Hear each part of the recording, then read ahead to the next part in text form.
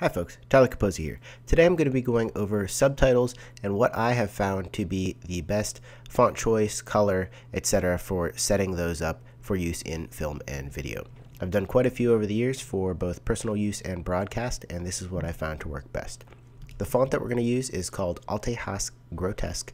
That is available for free at dafont.com. Link for that is below in the description. Note that this is a sans serif font. Difference between the two: serif has fancy flares on the edges, and sans serif is more of a bare bones basic font, so it's a little easier to read. So that's why we're using that. So here we have a behind the scenes segment for our Ecuador trip, and let's just play through this first part where I'll be putting the subtitle. Dime qué es, por favor. Es árbol de sangre de dragón. So that is just me asking him what it is, and he's telling me that it is a dragon's blood tree. So first let's get the playhead lined up with right where I start talking. Okay, so right there you can just start hearing me talk. And to add the title, we will click on File, New, and Title. And I generally like to write what is said for the name of it. That way, number one, you only write it once, and number two, there's no guessing as to what it is. If you just put like subtitle 1, well, what is subtitle 1? We don't know. So I like to put what is actually said. So that was just me asking him what it is. So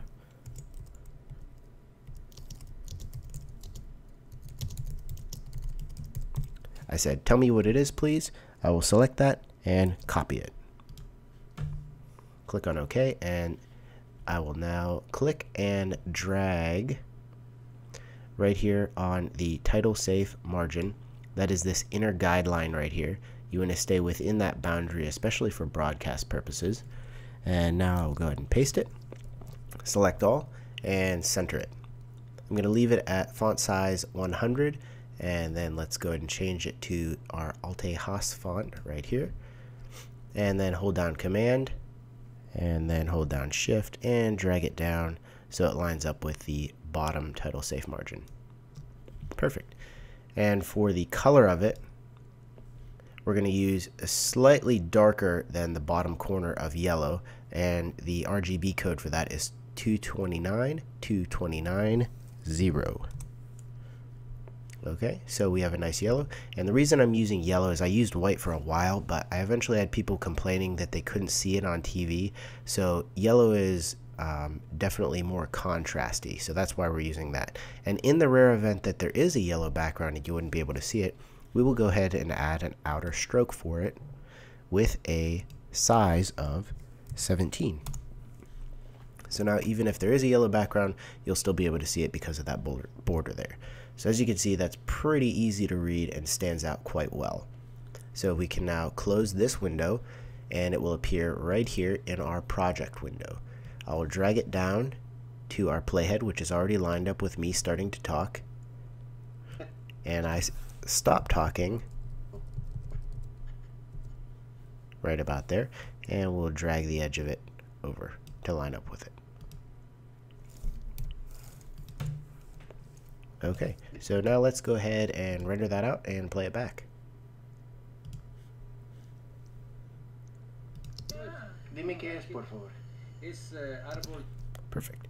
Now we'll do his, and since we're maintaining the same formatting, we can simply copy and paste. But do note, if you are in Premiere Pro, and this is pivotal, you cannot simply copy and paste this one, because if you copy and paste this, it's going to change the same one. So if I copy and paste this, put it over here, type in what he says, it's going to change this one right here to the same thing.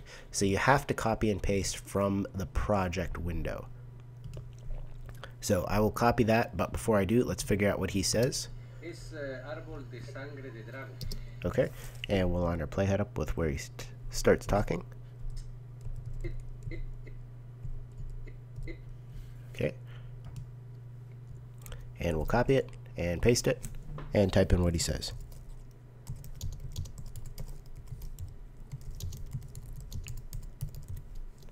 And then select that and copy that.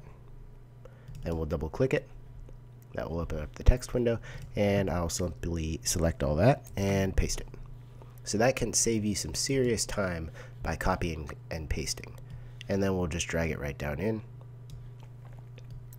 and line our edge up. And if you've got two people talking right back to back, or two subtitles that are really close, let's say that one went all the way over to here, it's generally a good idea to have at least one frame of no subtitles in between them. It makes it a little easier to read. So I'll now go ahead and render that out. And let's take a look. Dime qué es, por favor. Es árbol de sangre de drago. Perfect. Now if we want to double check our safe margins, if you don't have these guidelines right here, just click on the wrench icon and click on safe margins. That's how you get your title safe zone to appear. I generally leave that turned on. So there you have it. That's what I found to be the best option for subtitles in film and video. I hope you found that valuable. Thanks again for watching, and we'll see you next time.